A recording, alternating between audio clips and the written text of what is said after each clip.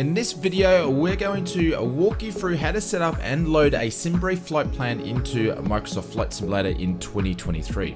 If you are just starting to learn how to fly airliners or you want to learn the basics when it comes to flight plans, this video is for you.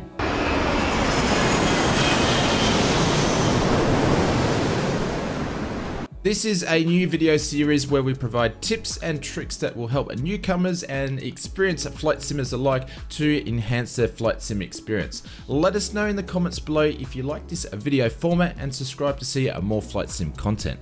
SIMBRIEF is a free website and service that is provided by Navigraph. Essentially, it's a flight plan tool designed to reproduce flights and briefing packages as the real pilots would use in real life for flight simmers. Flight planning can be very daunting to newcomers of the flight simulation hobby. So today we're just going to run through the basics of creating and loading a flight plan into Microsoft Flight Simulator with SIMBRIEF.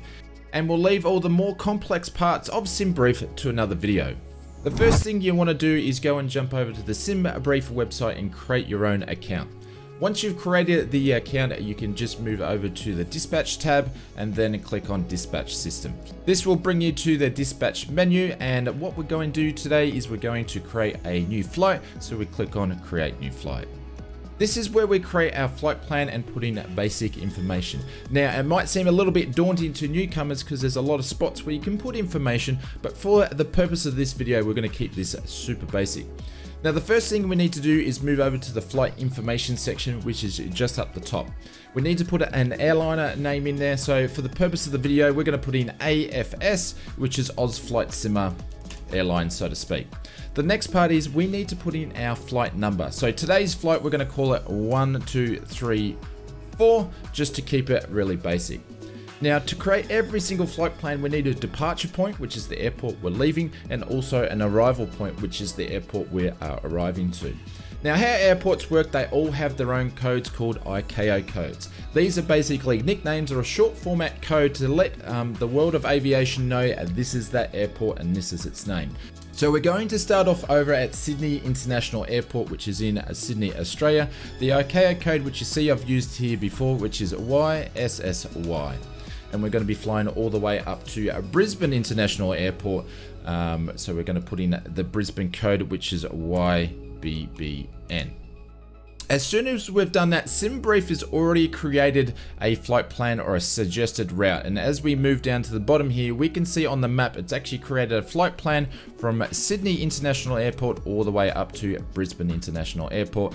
And the route in the routing section is just there. This is the one that's actually given us. If you're not happy with that flight plan, there is some suggested ones, which you can actually change the flight plan by clicking on these ones and it will display on the map. For the purpose of this video, we're going to use the one that it's actually giving us. Now we can scroll up all the way up to the top and we're going to generate the flight plan. SIMBRIEF creates a flight plan by taking in consideration the current weather. You can also change the time. So say if you want to set up a flight plan now and you want to change it to fly in maybe 6 hours time, you can change the departure time. But we're going to use the current time in this case, and it basically grabs the real world weather data and combines that with real world flight plans, and that's what it spits out. So we're going to generate the flight plan by clicking the generate flight plan button up the top. And we're going to override a previous generated flight plan because I've been messing around with this previously. Now the flight plan has been created, there's a few different sections here. The first section is the summary of the flight plan information. This will give you basic information of the flight that you can grab straight away. Also, there's the route map, which is below, which we saw on the previous page. And then all the way down the bottom, if we were to print out a flight plan, this is what it would look like. This is the official flight plan and its summary and all the details. Now, for the purpose of this video, we're not going to go through any of this, except for what we want to have a look at is the altitude that we're going to be doing for the flight, which is a minimum of 20,000 feet all the way up to 31,000 feet. We're going to choose at 26,000 feet for the video, but I'll show you where we do that. Now that we're happy with the flight plan, as this is a basic flight plan, we're going to scroll all the way down the bottom and we want to be able to download the flight plan file. In this section here has a bunch of different aircraft where you can download the specific flight plans for each individual aircraft on many different types of simulators. For the purpose of this video, we're going to keep it basic by adding the flight plan into Microsoft Flight Simulator 2020. So we want to scroll down to where it says Microsoft Flight Simulator 2020 and hit the download. This will download into the folder that you choose. For us, we're just going to put it in our download folder. Once we have done that, it is now time to load up Microsoft Flight Simulator. Once you're in the simulator, you want to go and jump over to the world map. Now, the first thing you want to do is pick the aircraft that you want to use for the flight. As I mentioned before, for the purpose of this video, we are using the Just Flight BAE 146-300. The next thing you want to do is you want to hit the spacebar button. This will bring options up to where you can do and pick your flight plan from. So we want to hit a load from this PC. And we put our flight plan in the download section when we downloaded it from SIMBRIEF before, which is YSS to YBBN. So we're going to pick that one. We're going to hit open and it's going to load the flight plan in. This is the flight plan directly downloaded, and now we've imported into the sim from SIMBRIEF. Now, the first thing that you may want to go and do, as we mentioned before, we checked in SIMBRIEF the altitude or the cruising altitude for today's flight, and it said between 20,000 to 31,000 feet.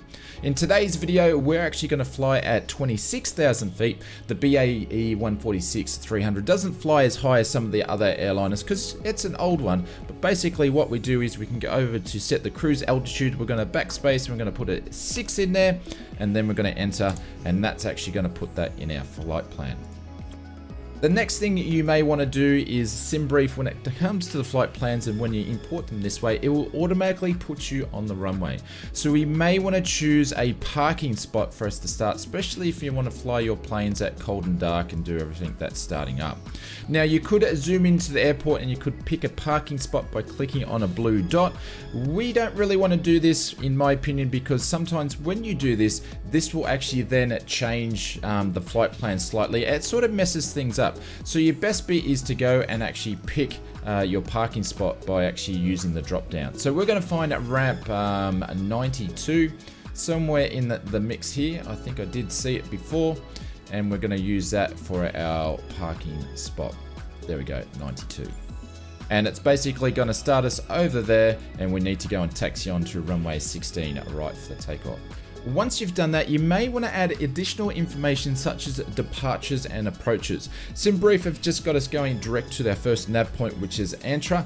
We're going to add a departure onto this one. So you can do that by hitting the departures drop down box, and it's got all the departures outside the airport.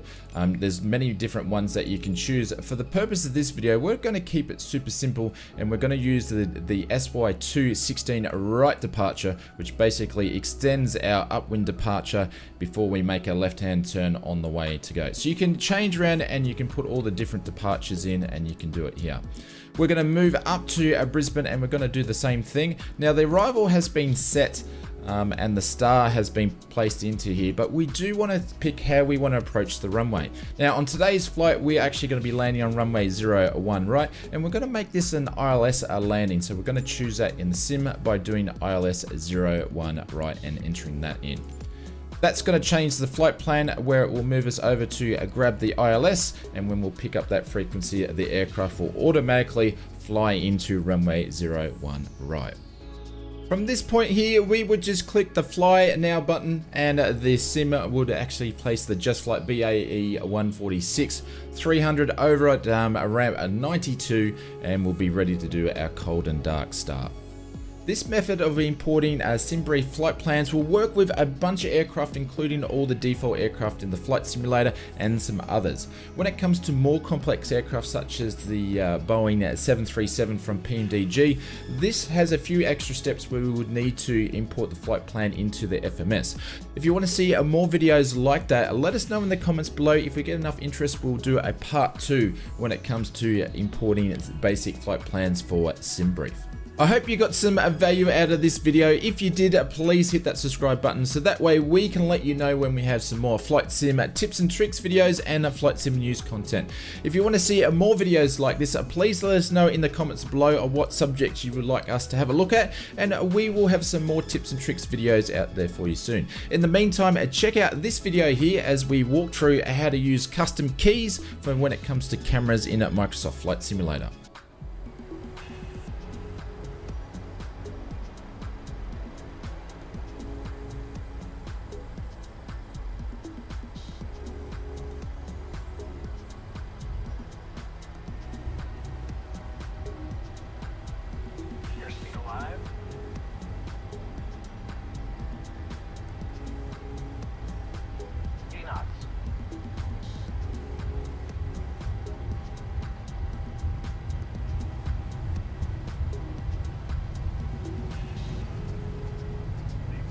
object.